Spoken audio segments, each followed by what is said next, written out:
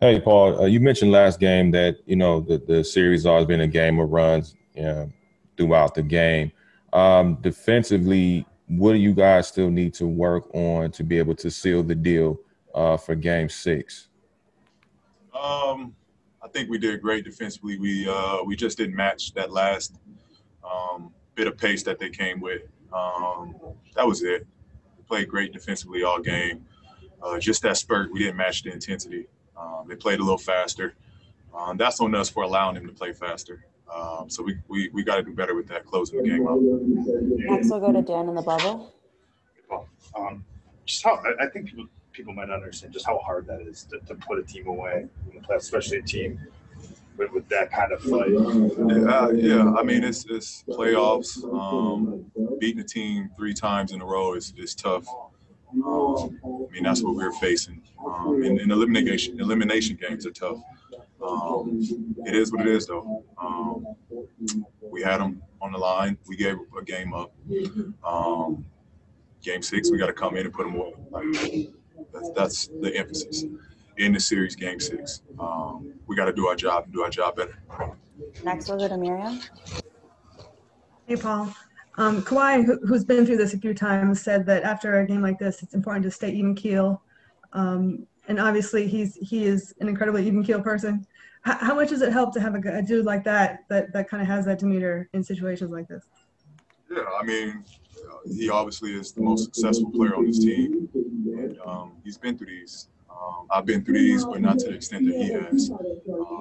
So, you rally with a guy that has that experience and knows what he's talking about. And, we're an even kill group as is. And, it makes it that much better that, our leader is the guy we can fall back on and know that we'll be all right. We'll stay together. We'll stay poised. And, again, we'll be ready for game six. Next is Owen. Hey, Paul, you had said the other night, entering this series, you knew that this was a team you could not give them any life just because you knew they were able to come back in 3-1. Is this kind of what you were talking about tonight? What happened? Yeah. We gave them a little bit of life, and they played desperation ball. They didn't have a choice. They played desperation ball. Credit them for not wanting to go home. They played great down the stretch. We just had to match it. But like I said, all comes down to our approach game six. Next is Tomer. Hey, Paul. You guys have built big leads throughout the postseason, but you haven't closed a lot of them out. Some of them out, anyways. I'm curious, is that because it's just basketball teams are making runs, or is that you guys taking foot off the pedal, not making shots? What can you credit that to? I think it's just us not putting them away. It's that's just simple as it is. I mean, I'm sure you've watched all these games that's been going on in the bubble, and teams go up big and another team rallies back. It's just how it's been. But again, it's we're in the driver's seat. We had them where we wanted them. Again, we should have put them away. They came back. They won the game. It comes down to game six. Next, we'll go to Cam.